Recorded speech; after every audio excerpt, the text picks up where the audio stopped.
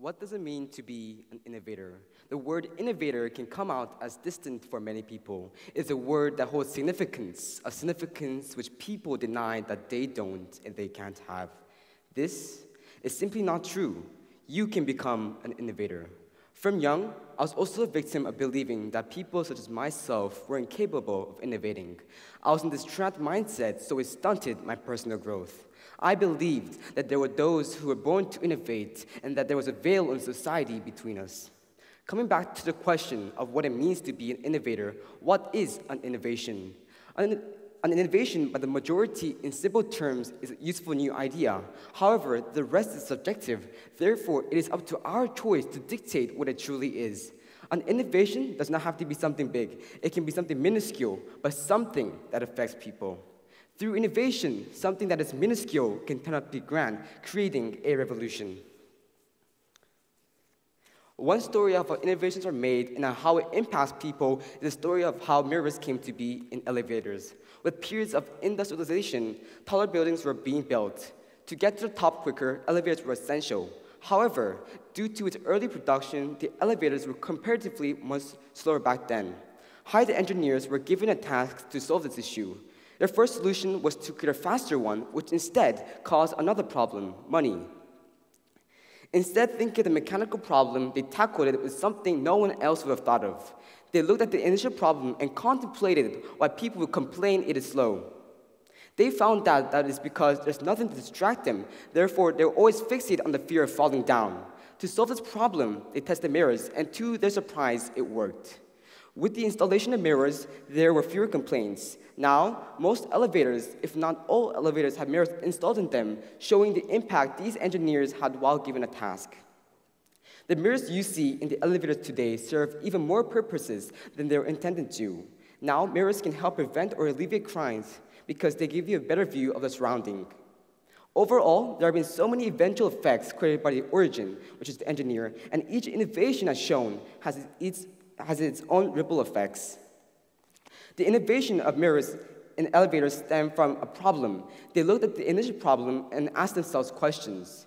They first initiated a potential solution from research. They tested it. Because it did not work, they researched again and tested again.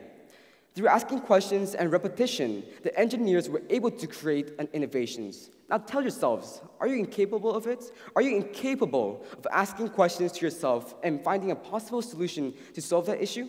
In fact, you may have already made an innovation, making you an innovator. People are preconceived with the notion that they're not capable of becoming an innovator. Sure, making a revolutionary idea, such as light bulb, may require more time and intelligence. However, the method is still the same. People may be born with high intelligence and drawn autonomously into innovations. However, most innovators aren't born. They are made.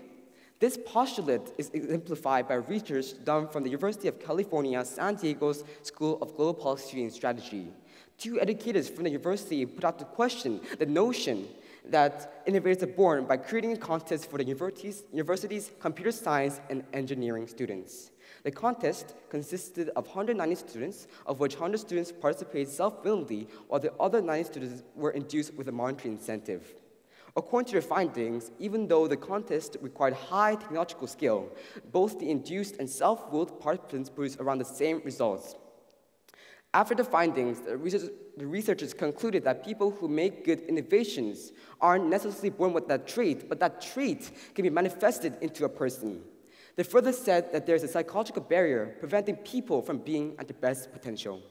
What this research shows completely changes many people's minds. What they thought was true was false, and the unrealization actually affected themselves from making innovations.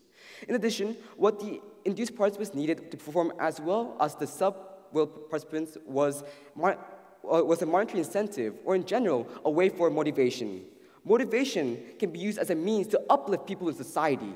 The research which I presented today can change how global policies work. What companies thought was a necessary trait can be made into employees with incentives. Motivation is a necessary aspect which many people, including myself, have lacked when trying to do something. It can break the psychological barrier and make you grow as a person and a learner. Overall, innovation isn't necessarily something big. It can be brought upon to someone, and the only one stopping you is yourself. Think, overcome, and execute. That creates innovation. Thank you.